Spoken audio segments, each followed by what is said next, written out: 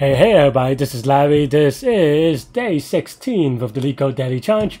Hit the like button, hit the subscribe button, join me on Discord. Let me know what you think about today's problem. Sliding window maximum. It's a hard one, supposedly, so we'll see how that goes. Hope everyone's having a great week. Man, I am so tired.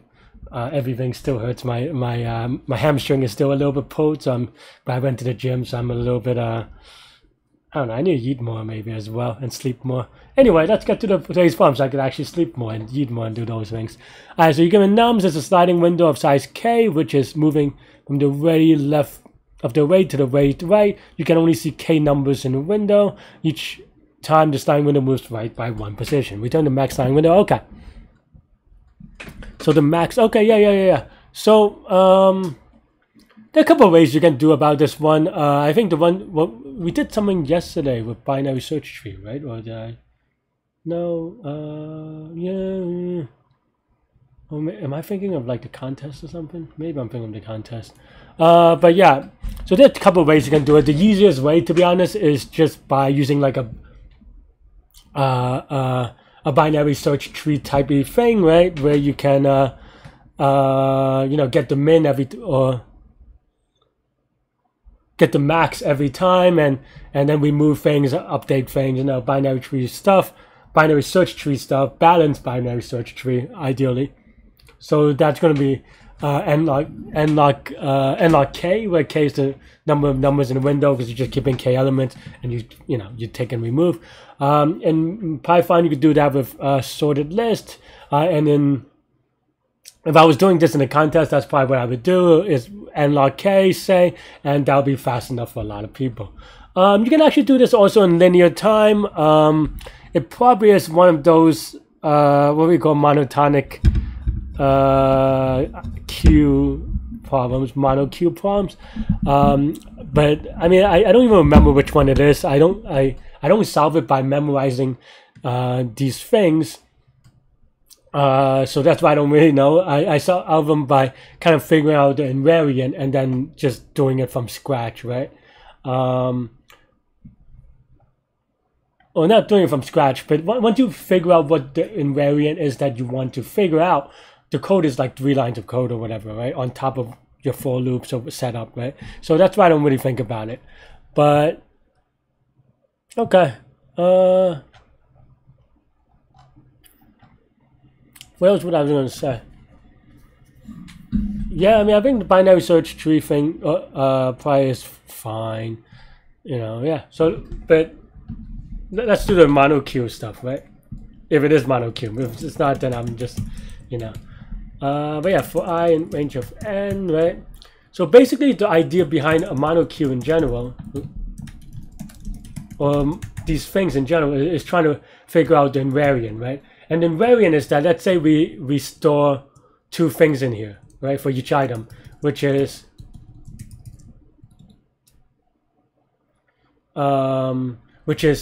the current number. You can also store the index, but in this case it's fixed, so it should be okay. Yeah, the current number, so x, and then some max of x, right? So then now the question is,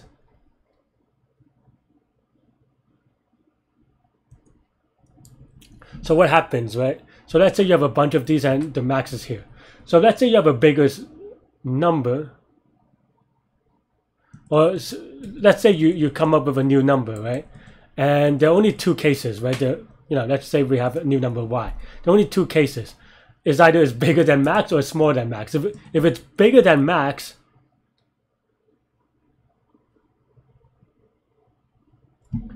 then this is the new max, right? If it's smaller than max, then it's just you keep the same max. The question is, okay, so that's the invariant that we want to hold up. The idea is, how do we update this in a way such that that's true? And I'm trying to think about that right now. And the way to think about it in general is just try to think what this number represents once you add it, right? Because basically, for example, let's say y is the new max, and we update this with a new max, say y, right? What does this mean? That means that this number represents the max number starting from this current index and up to maybe some index y plus k, right? Or it's not y plus k, but the index I plus k or something like this, right? Maybe -1, but you get the idea.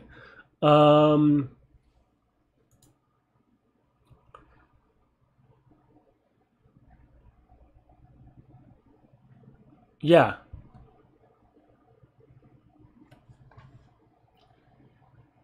And also the other thing is that, well, if this is now the new max, then the previous max will never be the max again going forward. So then we can remove it. I think that's basically the idea.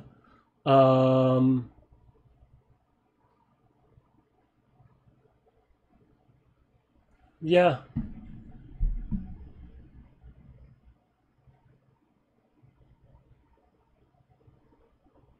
Okay, so that's the idea if this is bigger, right? If this is smaller, what does it mean? It means that we still put in y. Do we? Well, I mean, that the new max is mx, but then it may drop off in the future, right?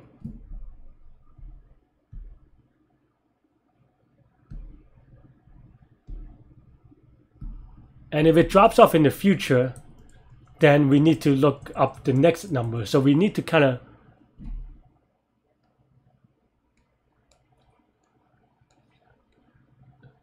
Yeah. And I think a better example is maybe we have more numbers as well. Is that, okay, let's say y comes in, we have mx1 or whatever, mx0, x0, we have x1,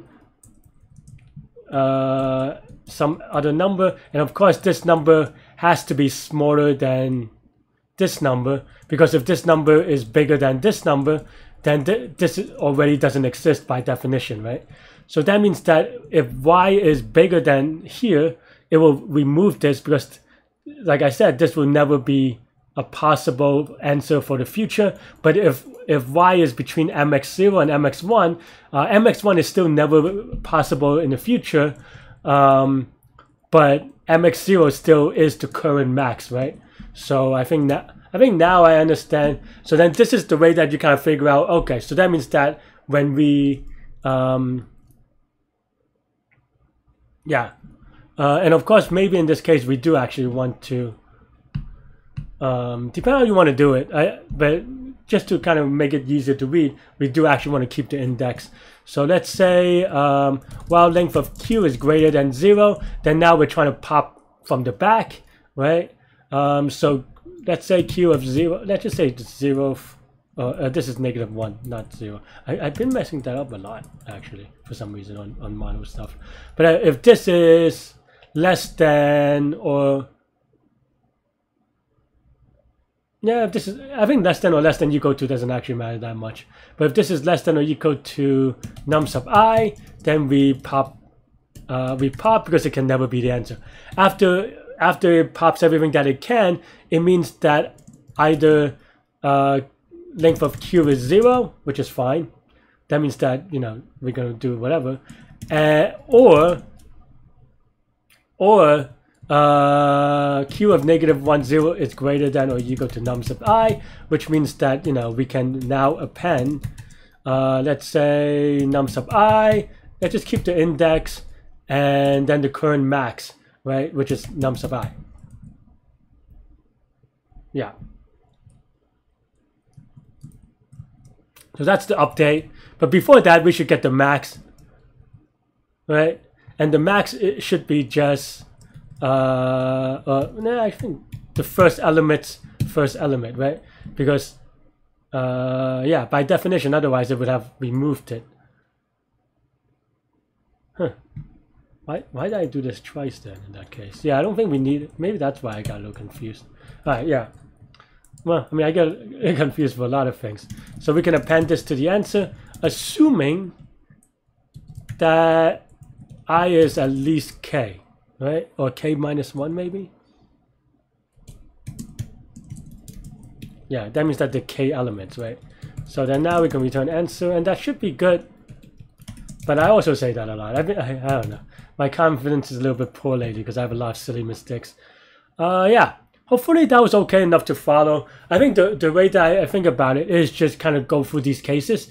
And like I said, the invariant, right? What do we want the invariant to be? Is that, if I want to say it again, is that we want 0 of, you know, the first element. We don't even need the index to be... Oh, no, we do need the index. I think I just missed a step. Yeah, I mean, we haven't submitted yet, right? So that's why. But yeah, otherwise, q is equal to 0 and q sub, the first, the index is, is either this or, is it Leetcode too? No, I think, or like I minus k. So then, so if this is I minus k is no good. So yeah, okay. Because we want I minus k plus 1, then pop left, right? Okay. Really?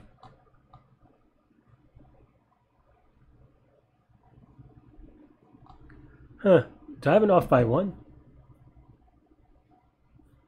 The index is I minus k.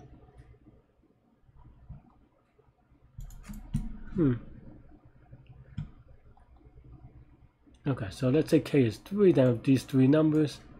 The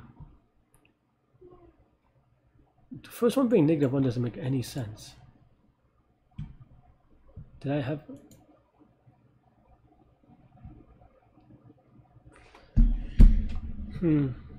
K is 3. Yeah, it really doesn't make sense because we don't pop yet. Do we? Oh, whoops, I meant... What do I mean? That's not right though, because that will always... No, is that... Oh, no, yeah. Whoops. There we go. Okay. A lot of silly mistakes, like I said. So yeah, so basically this is just saying that, okay, now the max element has slid outside the window, so then we could remove it. Yeah, like I said, the way that I think about these is kind of just thinking about the invariant, right? The invariant after each loop, after this is basically, you know, q of 0, 0 is equal to the max, right? And yeah, and you know, notice that I don't really take advantage of any monotonic, you know, even though, you know, it's a mono-Q problem, it's a mono-Q solution, I don't actually use anything monotonic in this problem, right? The idea here, and the reason why it's called mono-Q, is that, as you can see, based on these observations and principles, because we keep on popping from the end where this number is bigger than the previous, you're basically deleting numbers that are up to this number where the previous number is bigger than this number, right? So that means in that way, you'll always be kind of monotonically decreasing because of that. So I don't even know if it was monotonically increasing or decreasing, right? But it's because of these properties that kind of talk about it. So I think that's the way that I like to think about learning it, because I think if you just kind of try to memorize these mono-Q things, it's, you know, like, it's not the way to kind of actually solve these problems and learn.